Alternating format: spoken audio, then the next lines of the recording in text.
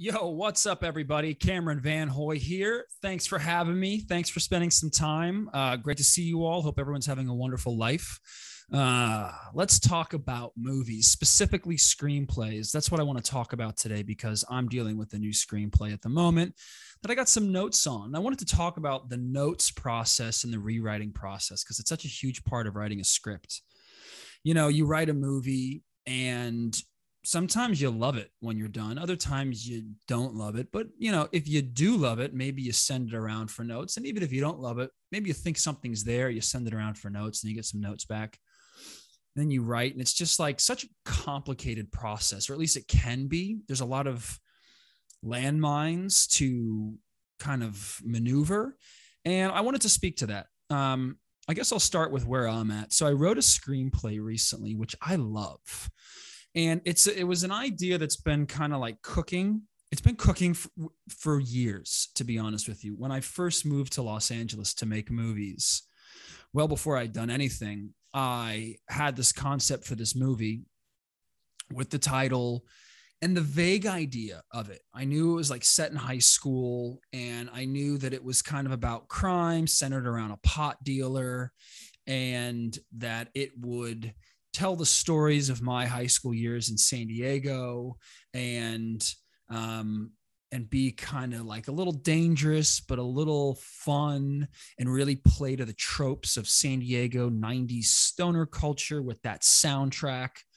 And so I actually, like, early on, I kind of developed these stories with another writer friend of mine from high school, who was a really talented writer. Not doing it anymore, unfortunate, never really pursued it outside of school, and, doing his own thing, but, really had talent. And so we pursued it, but it didn't really go anywhere. And I got caught up making all the movies I've made since, and life, etc. And I've always wanted to tell these stories, these San Diego stories. And a few years ago, I started really thinking about how this, like, world that I want to work within, and these stories that I want to tell, and these characters that I want to explore, could really fit wonderfully into like a noir-ish thing. And like, what if I just really used a noir plot line, like more traditional noir plot, and placed all of this, inside of that. So it's not necessarily like autobiographical, like specifically in that it's like my life or anything, but it's more a story of fiction within this world with these characters. And so I noodled on that for a long time and thought about a lot of the structures of noir, basic characters and ideas and stories that I respond to, movies that I love. Still never did anything with it, right? Again, between making my own films and then all the other screenplays and projects that I develop along the way that almost happen and don't happen, which is part of being a filmmaker, it still was just something that sat there. And then very recently, I had this other moment where, one, it just kind of dawned upon me that there were certain pieces in place for a movie like this to occur, one. And two, I watched this old noir movie that really inspired me. And it just hit me like a bang. And I said, okay, I got to write this movie. I'm going to set it in high school. It's going to be centered around a pot dealer, but that pot dealer is really going to be like the detective character of a noir film who's going to get into this really dangerous world. And off I went. And the writing process was really fun, writing this movie, because I just listened to all the music from that era. I made a playlist on Spotify, which I like to do. When I write, I listen to a lot of music that I think will work in the film. And it really inspires me. It gives me lots of energy, and it's great. Like, sometimes you write in silence, and that's wonderful too. Sometimes you need the silence, but other times there's like, if there's a soundtrack, you just kind of move with it, and it creates this vibe, and sometimes it creates energy, and then you're like, oh, you're going and you're writing. So I was doing that while writing, and it was a lot of fun. And I wrote this thing pretty quick, right? I remember, like, back years ago, I never made a movie that I wrote this quick, but I would always get these ideas for movies and be like, I got to write this immediately. And I write it in like a weekend. Craziness. I've since changed. Now I have certain screenplays that I'm still writing, that I've been writing for years, and I'm always noodling and thinking, right? So, but this one was quicker than I had done in a while, but still true to my desire to, like, when I get an idea, just push it out, And so I did that and I sent it to my manager. I have a manager who represents me as a writer and a director. I will do a video on managers, representation, the nuances, all that stuff. Not going to get into it now, but I love my managers. There's two over there that I work with. They're wonderful. And I sent them the screenplay. I was like, let's go. This is perfect. Perfect for a variety of reasons. They also have some clients that are just perfect for this movie, for like a high school setting. So that was part of the impetus for really focusing on something like that. Cause I often write things that are very masculine, maybe a little bit more mature. Even though Tragedy Girls, the film that I produced and made, is a high school set story. And I love that. And so this is kind of me returning to that, but just within a different genre. It's not horror by any means. It's just crime noir. It's high school noir. And so gave it to the manager. Perfect. Let's go. Let's put some, a couple weeks go by. I don't hear anything. I'm like, I thought I just wrote a great screenplay and I'm like, ready. Like, what are we doing? Let's go. Don't hear anything. A couple weeks, maybe 2 or 3 weeks. I get a call out of the blue from my manager. Calls. Just read the screenplay. This movie's a hit. Love it. Love the script, which, people can say that, not say that. You got to know, I don't know. You got to know people. In this instance, I don't really hear that from my reps very often. And I do write a lot every year. I certainly have a few screenplays that I'm sending in. What do you guys think? And so I was like, oh, great. So they really like it. But then it's like, oh, but we have notes. We have some notes. You're 70% there, which it's weird because you should always know that your first, second, third draft is not really there, but still many times you think it is there. And so the second I hear notes, there's like this one part of me that goes, notes. I don't want notes. I want to go make the movie. And there's another part of me that goes, okay, let's listen to the notes. Now, notes are complicated, mainly because, and this is true whether it's a screenplay or a movie with editing, which is also a very important thing to get notes on along the way. Some notes are great and some notes are terrible. And it's very hard to know what notes are real, what notes are not real, what notes you should focus on, what notes you should not focus on, etc. And many times people give you notes like because they feel something's off, but then they're trying to come up with a solution. And then they give you an idea, which is their note. And many times, their instinct that something is off might be correct, but their answer, their solution to how to fix it is completely incorrect. Or that could be vice versa. The note might be a really great idea, but for a section or a problem that does not actually exist. So why change something that's working, right? So dealing with notes can be a landmine. So, and I know this, but yet they're still great and you need to do it. So, I go into the meeting, the notes meeting with the reps. Okay, let's hear the notes. And they give them to me. And I'm, I'm sitting and I'm listening and I like to just listen. It's something that I think is important to do. I hate it when other writers, directors, filmmakers, producers, reps, whatever, because I've, outside of the things that I've written, the things that I've produced and dealing with other writers and the films that I've been a part of, many, or even developing projects that don't get made, you're dealing with writers and agents and producers, all these people. Many times there are notes meetings with writers and you give them a note and the second you give it to them, they're like, well, blah, blah, blah, blah, blah, blah, blah, blah, blah, blah, blah, blah, blah, blah, blah, blah, blah, blah. And I fucking hate that. I really dislike it. It's like, just be quiet and listen. You don't have to push out all of your, there is something very powerful to just listening, letting people speak, staying silent, letting them talk, still stay silent, see what else comes out. Right? You don't have to respond right away. And it's also good to force yourself to make sure that you're really listening, thinking about what they're saying, and then think about how you're thinking about what they're saying, right? Because You could easily be sitting there going, this is bullshit. That's a stupid note. That doesn't work. But I don't think you should do that. I think you should really try and listen and see where it's coming from. And it's like, you have to really let yourself be open to notes and to ideas. But then here's the other hard part. You also don't want to be, which I've been in this spot before and seen others in this spot. You also don't want to be, I'll take any note, anything. What's okay? Yeah. Oh, and then like, because these stories can easily just be changed forever and ever and ever, right? You can work on it forever. In fact, and I think this is very true.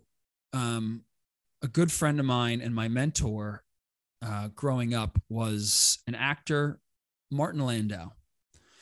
And Martin Landau was a legend, Academy Award winner. If you don't know him, you don't know his work, you should check him out, watch some of his stuff. And he was a great man. He was a member of the Actors Studio and really cared about that institution. He taught there.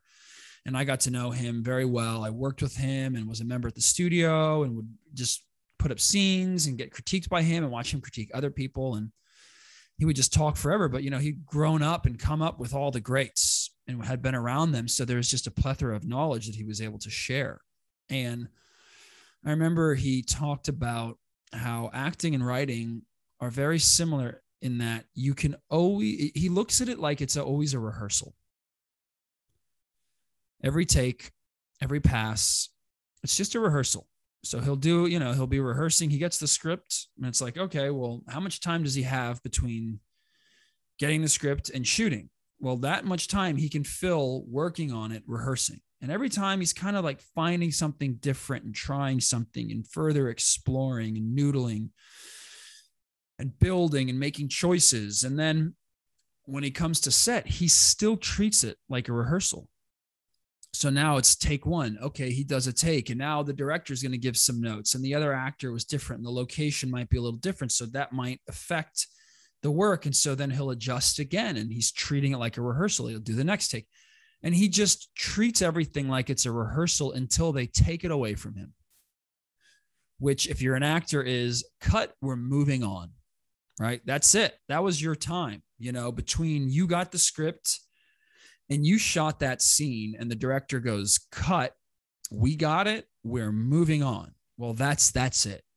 That was it. And every little moment in between is a rehearsal. And I think that's a very important lesson for any creative person to take. You can apply it to painting, art, writing. How long do you work on something? I think for me, I like to work on it until they take it away from me, which many times can be tough because I'm in charge of my own films, producing, making them happen from the get-go. So there's no one to take it away from me but me, which is where I become kind of OCD, which I'd love to talk about at another time, is like that quality in artists and how to combat it and also how to use it. But, a script being taken away from you could be, hey, we're sending it in to get a read. It's time, like what we're going to do with this screenplay, right? We're going to send it around to some finance people, some actors. They're going to read it and they're going to decide if they like it or not. So I can put in as much work in between I started it and the day that we send it as I decide and grab my information. So it's important to look at these things as, because they are works in process. Even when an actor changes a line on the day, that's a change. That's building. That's still finessing the story. And you're always going to be doing that. So I think it's important but it gets firmer. Hopefully over time, it gets a little bit more detailed. And so anyways, I get the notes. And my initial thought when I got the notes from my reps was like, okay, I hear, a couple things. Like one was the romance, right? Because there's romance involved. That they were like, I was like, well, I think the reason for this, the motivation for this one thing is this romance, this passion that's there. Okay. Then they go, I really feel that. Oh, interesting. You really feel that? Okay. Interesting. I didn't really feel that the romance isn't coming through. Now in my mind, I'm like, well, it's pretty clearly there. There's this whole romance thing. How do I amplify that? Do I get like nail it on the head? Like, I love you. Do I put more of this language in that's really clear? Or do I try to keep it a little bit more subtle and nuanced? Because many times as a writer, you're writing things, especially if you're trying to be subtle or nuanced or use subtext. You're writing and building things that when you read it, you see it in your head, right? You're like, oh, I get how this is going to work. There's going to be the soundtrack and the visual language is going to be romantic. We're going to feel it. And then there's going to be these long looks into each other's eyes, and the audience is going to know. They're going to know. And that we're going to build so much romance. We don't even have to say, I love you. Right. And like, that's cinema. And it's important to want to try to do these things. But then you also have to think about the screenplay from the perspective of the read. And is it tracking?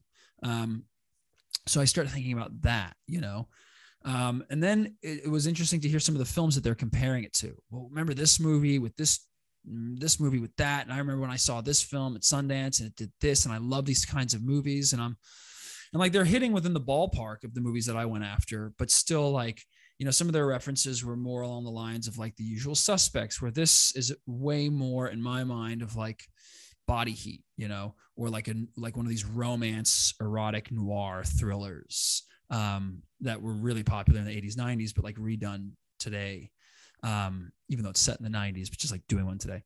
And so I'm like, oh, interesting, and tone is very important with a movie and with a story. You have to find your tone.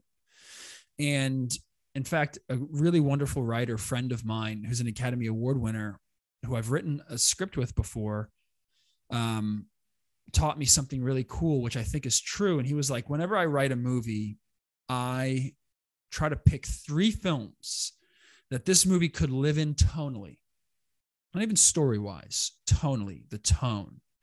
And if it's ever out of that tonally, it's not going to go into this screenplay. And that's because tone is hard. Tone is very hard. Tone is very instinctual. You have to know tone. And we'll probably save tone as like a longer conversation on how to get tone, because tone is very different than story. Tone to me is like 50% of the visual. I mean, but the thing is audio also play. Tone is huge. There's like plot, story, character, and there's also tone, vibe, feeling, like those are things, those are maybe even more important, because those are the unquantifiable moments in movies that really hit us and keep us and engage us more so, I think, than like a really good story. That might not be true. I don't know. I've got to really think about it, but tone is important. If you botch your tone, it's very hard for people to follow a movie when the tone is all over the place. You can feel it immediately. So you got to be sensitive to tone. We should probably talk about tone more at another time. So I get these notes, all the notes, little specific notes. Hey, this doesn't make sense here. Potentially look at that. And then the larger thing like romance. And then the second act, we need something that's really, and then relook at the ending, whatever. Right. Which, hey, usually what are the notes? Hey, the beginning, the middle, and the end. Right. So I go away and I'm like, all right, let's think about these notes. And I'm just going to read the script. I'm just going to reread it again. Knowing this, I took a little bit of a break, which, by the way, taking a break is great. You want to take breaks. Giving yourself a fresh set of eyes, really removing yourself from something and then coming back to it and reading, watching. It's amazing. It's very hard because it like gets you back to being a little objective, because you do get this weird tunnel vision after you're in something for a while. And I'll admit, like, there was within the screenplay, which I knew it was there, but I didn't fully consciously understand it, is I had this wonderful noir story occurring, this great romance thriller structure. But I knew when I was doing it, I was also using a little bit of like, just like standard crime stuff, like in the way of flashbacks, telling secondary stories, which is something that I love. I love it. I love the way that Scorsese will use narration to tell these longer stories. We've seen that again, most recently with Euphoria, right? Which is very kind of Scorsese inspired in many ways with that narration. about other characters and certain things and crimes and stuff that happen. Like Scorsese will talk about, as an example, like in a casino scene, he'll talk about the way that the casino works, like the pit boss watches this boss, and like you talk about the way it all happens in the eyes in the sky, right? Whereas like in a Euphoria, it's more character develops. Like, well, she fell in love here, but then was brokenhearted there. But then like it's all done very visual, very beautiful. Voiceover is incredible. And I knew I wanted to use voiceover in this, and I do.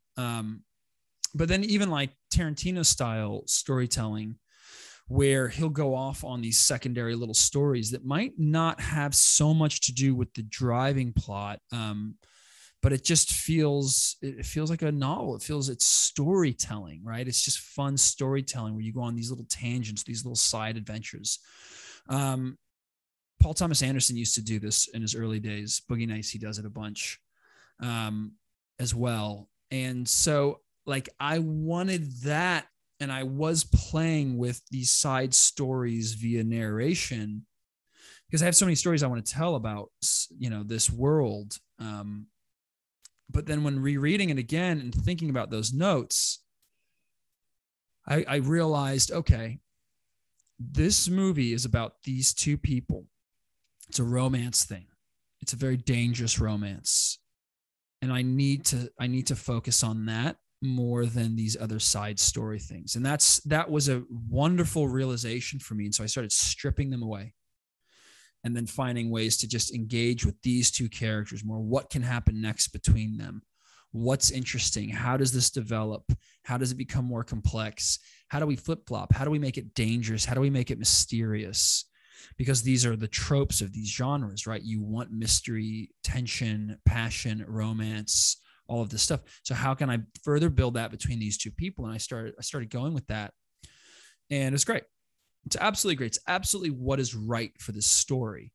And that came out of being open to some notes, taking some time away, and really, just, I don't know. You just gotta do it. I don't know what it came out of, but that was my process. And I'm very happy about these latest changes. And I certainly hope that one day you watch this video, or someone watches this video, maybe it's you, after you've seen the movie that's been made, and you can see, wow, like that was the process to get to this point. Because I'm happy with it. I'm happy with where the script is. I'm not even saying that it's done. Who knows where it will go. But I will keep working on it until they take it away from me. Hey, thank you very much for coming, listening, and I hope to talk again with you soon. Have a great day.